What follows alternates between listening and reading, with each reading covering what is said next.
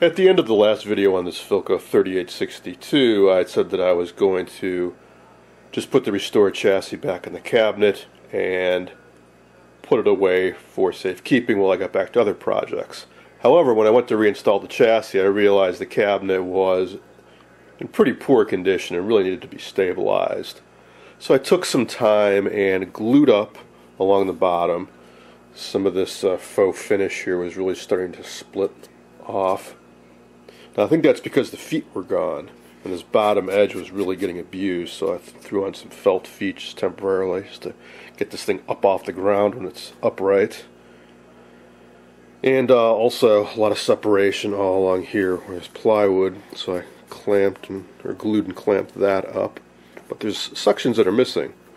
And I remembered I got a good tip when I was working on a similar Philco radio a few months ago. Had the same issue, which is that popsicle sticks are made out of pretty good wood. I think it's white birch, and they're just about perfect dimension as the sections of this old plywood. So I can glue those up and then trim them down.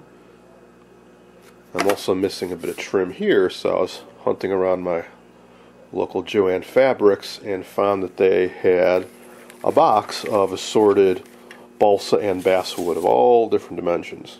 Now, balsa wood's fairly useless. It's just way too light like this. It's like styrofoam, but basswood's decent enough for trim. So I hunted around and found a piece that seems to me a perfect match to the original on the other side. So all I gotta do is glue that up, cut it off to length, and there we go. So once I get that done, the only major problem left with this is the split. Now, I don't know what happened. This side must have gotten caved in or something at some point. Unfortunately, it must have been like this for so long that the wood has gotten like permanently warped. Is I cleared away the debris here, and there's really nothing to prevent this from going back down level, except that the wood is warped. In other words, there's no obstruction on the way. There had been some wood chip debris in there. So I think what I'm going to try doing is soak the wood a little bit, maybe steam it a little bit more bendy, and then try to clamp it somehow and get this down. I think this side needs to come up just a little bit, but mostly this side needs to come down to get these two sides level. Once they are, I can put a glue block on the inside to get that stabilized. And then, I don't know, see how things stand. Maybe I will just go ahead. Now that the weather's gradually getting warmer, I think we may be well into the 40s next week. I think I will go ahead and just strip what little finish remains off of here and start prepping it for some grain filler and toner lacquer. It just shouldn't take very long to do. There's not much to it. Just mask off the front and work on the sides. I received a message a few days ago from a fellow Philco forum member that I sure wasn't expecting. He said that not only did he have a dial glass, but the whole dial bezel assembly that I was welcome to. It just arrived in the mail today, and it's a perfect fit, so it saves me a lot of hassle of trying to clean the rust off of mine and track down a new dial glass. So thanks very much, John.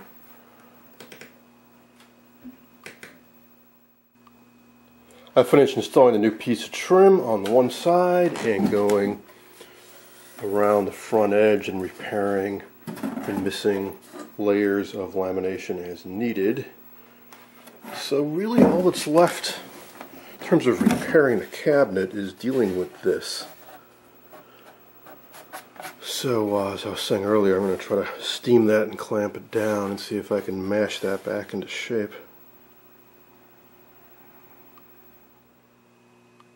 I've been brushing water onto the split for the last couple hours, and the wood has gotten to the point now where I think it's pliable enough that I can close that joint up with some pressure.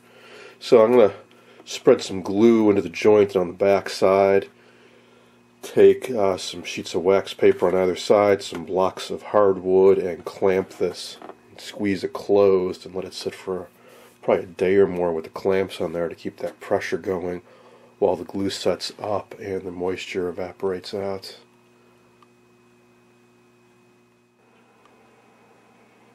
Alright, that ought to hold it. And now we wait. This is another great example of why I work on multiple projects at once, because I'm going to let this sit for at least 24 hours before loosening up these clamps.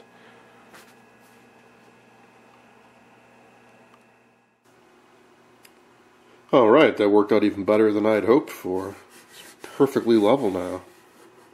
It's a slight gap, I suppose, but when I get around to doing the grain filling, that will get filled right in, or I suppose I could use a little bit of wood putty.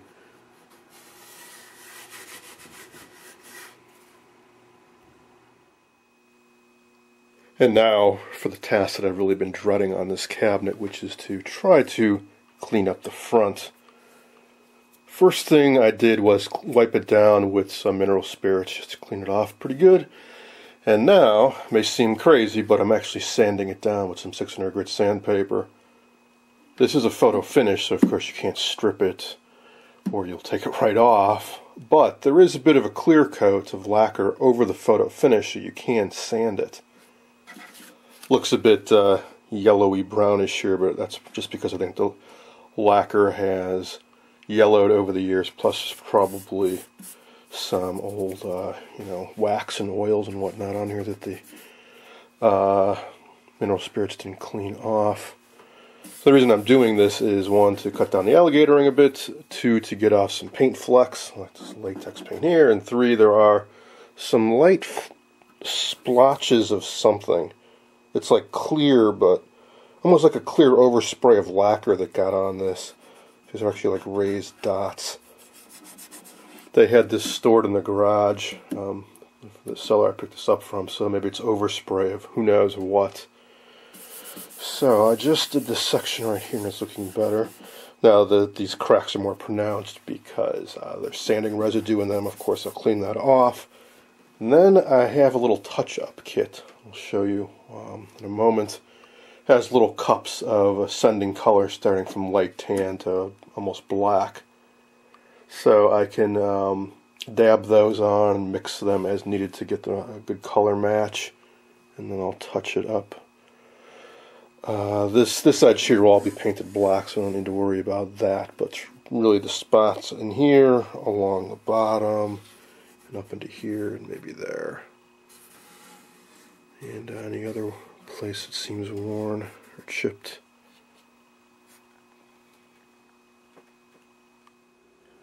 I finished sanding it down, got rid of all the high spots and all the crud, nice and smooth now, and didn't take off any of the photo finish.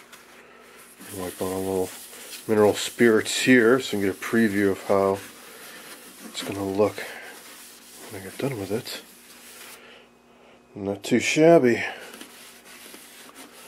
Didn't even ruin the Philco logo.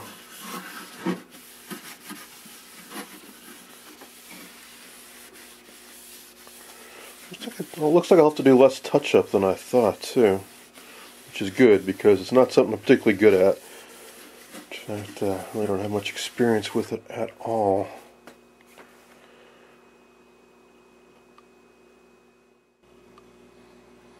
So, here's my little touch-up kit. I'll put a link in the description of where I got this stuff.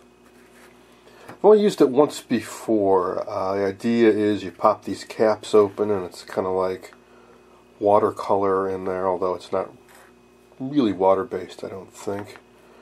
Then you can use them straight out of these cups after you mix them up, or you can take a few drops from each, put them onto, let's say, a piece of plastic and mix them up like they were artist oil paints.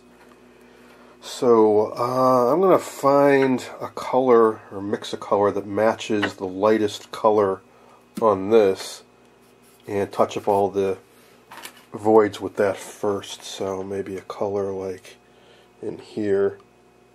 And then I'll take a darker color and use in areas like, say, here, and use the darkest color for, say, these vertical stripes down in here.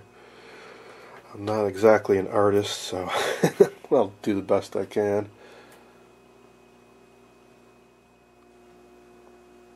I spent about an hour touching up the front, and I think it looks a whole lot better. Not perfect, but I think I've spent as much time on this as I care to.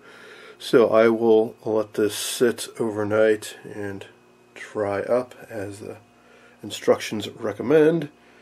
Then I'll clear coat the front with a coat of sanding sealer, and then move on to the rest of the cabinet, which will involve sanding down this trim a bit, stripping the rest of the cabinet, and paint this black, and then start with sealing and grain filling, and then finally toner lacquer on the body of the cabinet.